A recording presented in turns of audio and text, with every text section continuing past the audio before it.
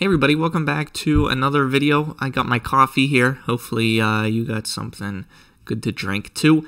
And today we're going to continue with Entity Framework. I kind of took a turn from Entity Framework for a while, and we talked about some string methods, more beginner stuff, but today we're going to go back to Entity Framework core with C#.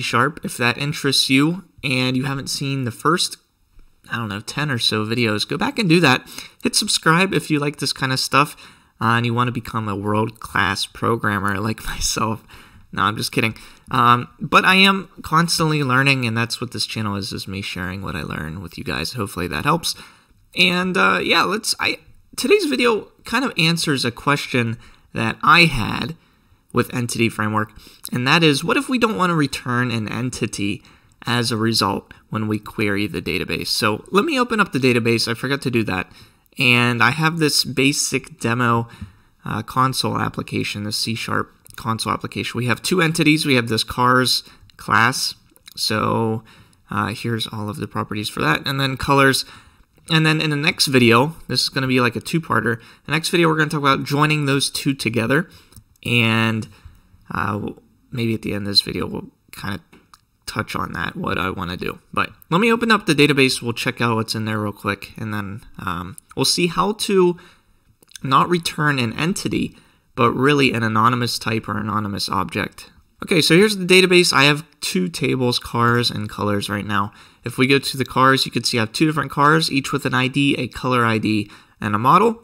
And then the colors table has a hex value for a color. This isn't legit. This isn't the hex color for blue, so don't think it is. And then red is, I just typed something random for these. And then what I want to do is, let's say I want to return, instead of the ID, well, instead of everything, right? Because we did the code first, and I'm bringing up the wrong thing. We did the code first where I created the entity, and then with these entities, I created the database. And I don't want to return all of this. Maybe I want to return just these two, and then maybe another column that I make up on the fly. Maybe I want to say, oh, this object type that we're getting is the color table. Or maybe I could say a table. What table is this coming from? This is coming from the colors table. Something like that. And you can use your imagination to see how you might want to add things to the existing entity and take some away, and then make your own, basically, and just return that. So to do this, we're going to use something called LINQ. And if you never heard of LINQ before, my simplest explanation is it's a way to query for data in C#. It's a language integrated query, or LINQ is the name for a set of technologies based on the integration of query capabilities directly into the C# language. It's a way of using a string to say what I want from a data set.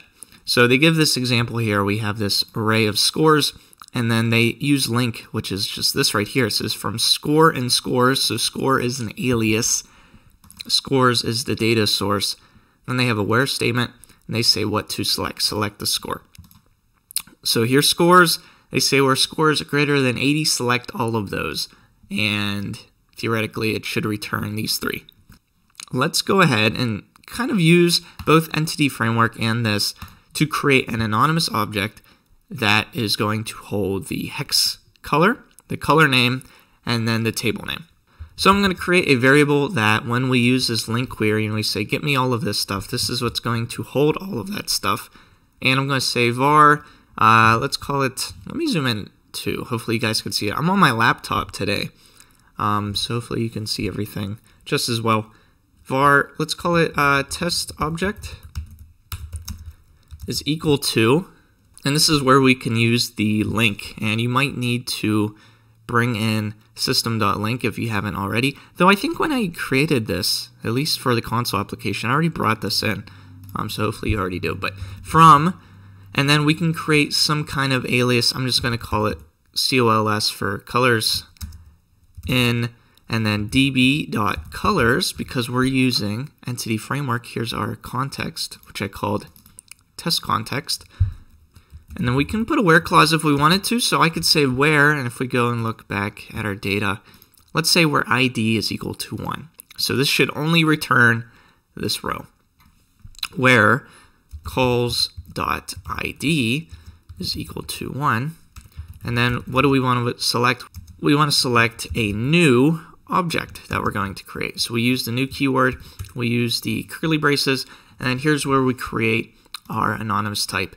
And just so you know what an anonymous type is, it's a read-only object, basically, that has keys and values, and that's what we're going to use. So our first key, let's just call it color, which is going to equal calls.colorName.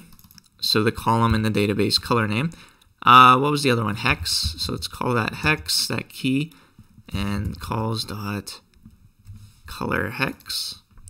And then the last one isn't in the database, right? These two are actually columns in our database. We have color name and color hex. But like I said, I don't want to return everything in our database, and I want to return something different.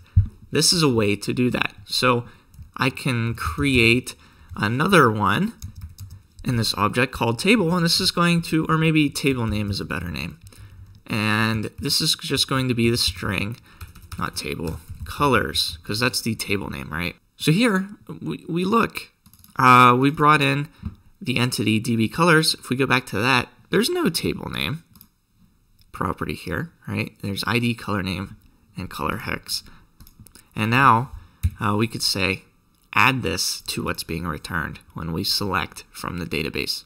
And because when we use LINQ, what it's going to return is iterable, so we can use a for each loop to loop through all of this and display what's being returned. In our case, only one column is going to be returned. I'm going to, after I show this, remove this where clause so we can bring in both and loop through those. But for each object in test object, I'm just going to do a console.writeLine, and let's do a string interpolation and say the color is this value, so it's going to be object.color because that's what we named the key, and the hex value is going to be object.hex. And then lastly, the table name is going to be object.tableName, right? Makes sense. And at the very end, we need to do a console.read so we can read this before it disappears off the screen.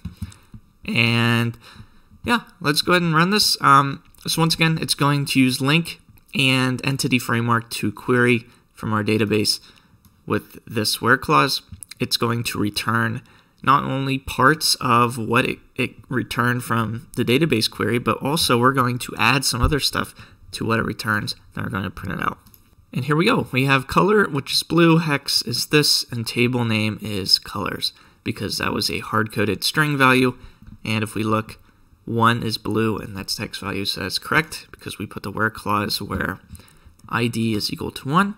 And let's go ahead and just comment out that where clause and run it again. And here, now we get both of the values in our database. So in the next video, the ultimate goal of this was maybe since we have two related databases, in this case we have colors and we have cars, maybe I want to return an object or a list of objects that return the model of the car. And since color ID is linked in this table, I also want to show the color. So for example, it's going to say Prius, which is blue, and Mustang, which is red. And we're going to link these two tables together using something very similar to this. And we're going to join them and then only return those two values, because those two values are the only ones we care about. We don't care about all the other joined values. So that was the ultimate goal of this. This is kind of like the preliminary stuff. And hopefully you learned something. Hopefully this wasn't too confusing, and I hope to see you in the next one. I think it's going to be even more useful, so stay tuned.